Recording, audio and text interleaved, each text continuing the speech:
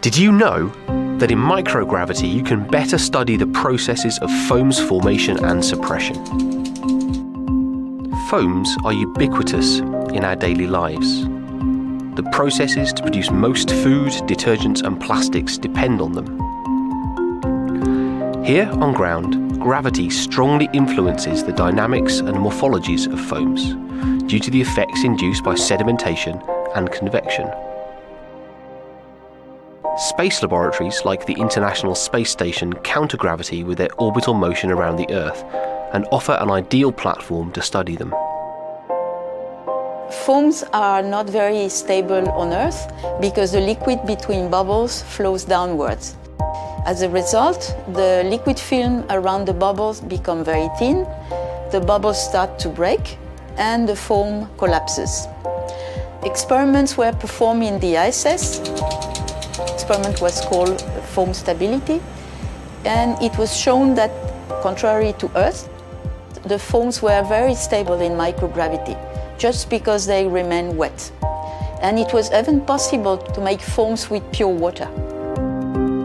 In space, the complex interactions between gases and liquids forming the foams can be better studied than under the force of gravity, thus allowing a better understanding of their kinetic, dynamic and morphological evolution.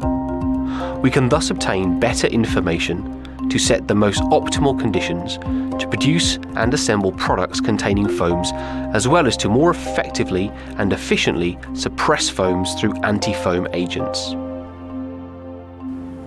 To improve our understanding of foam's behavior and to enhance our food manufacturing processes, we performed a microgravity experiment where we studied milk protein samples dispersed in water to see if they create foam and how stable bubbles are.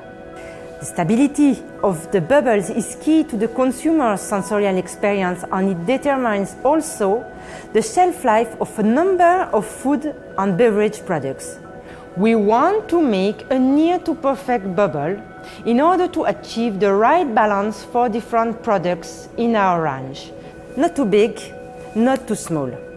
To make fine coffee froth that is light and creamy, we want to create stable little bubbles. Thanks to this experiment, we discovered that we could improve the foam properties in terms of foamability and foam stability using tailor-made aggregated proteins. And the study helped us to create better air bubbles in beverage applications such as cappuccino, but also dairy, ice cream and pet food applications, achieving the right texture and consistency. It was, for our business, a game changer. Numerous industrial applications can benefit from foam's R&D in space. Cleaning, cosmetic, firefighting products and medicines are just some examples. Food and beverages industries can also take advantage to enhance their quality, texture, taste and shelf life from the supermarket to the consumer's fridge. Foams can also be metallic. In that form, they have incredible structural characteristics and have incredibly light specific weight. Microgravity R&D can help enhance their production processes, from the construction of aerospace structures to new shielding systems for medical radiology diagnostics instruments.